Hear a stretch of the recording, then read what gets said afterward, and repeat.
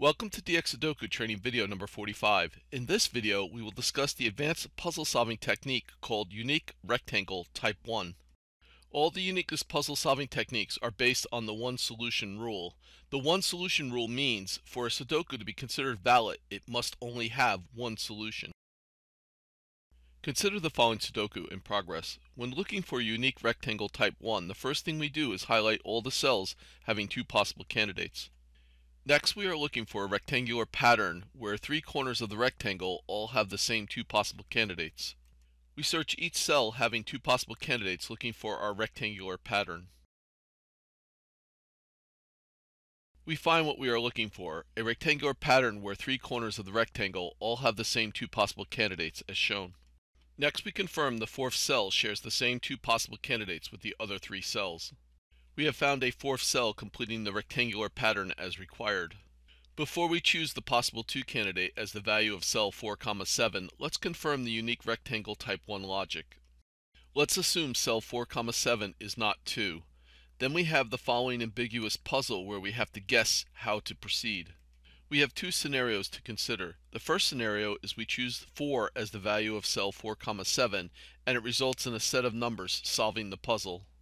Then, if choosing 4 resulted in solving the puzzle, we must assume choosing 5 would also result in a different set of numbers solving the puzzle.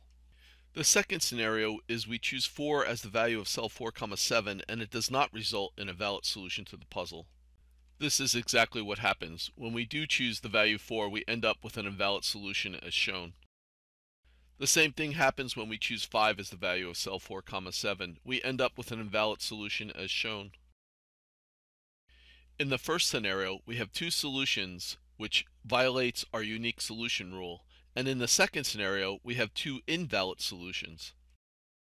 So we must conclude the value of cell 4, 7 must be 2.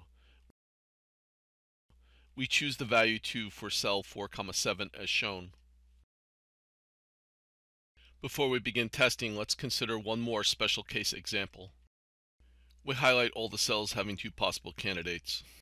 We search each cell having two possible candidates looking for a rectangular pattern of 3 cells all having the same two possible candidates. We find the 3 cells.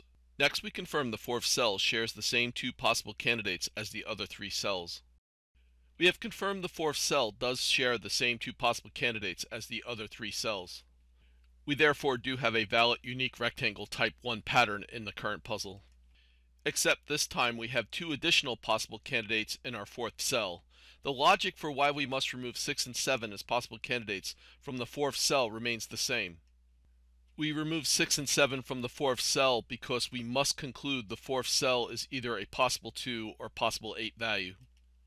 Notice how in this case, after we remove the 6 and 7, it opens up a hidden single with the possible 6 candidate in block 6. Time to test what you have learned. Before we begin, please remember to take some time to support dxSudoku. Pause the video and find the unique rectangle type 1 pattern in the puzzle. Make sure you identify the fourth cell and possible candidates to be removed. Here is the solution. Pause the video and find the unique rectangle type 1 pattern in the puzzle. Here is the solution. Pause the video and find the unique rectangle type 1 pattern in the puzzle. Here is the solution. Pause the video and find the unique rectangle type 1 pattern in the puzzle. Here is the solution. Pause the video and find the unique rectangle type 1 pattern in the puzzle. Here is the solution. Pause the video and find the unique rectangle type 1 pattern in the puzzle. Here is the solution.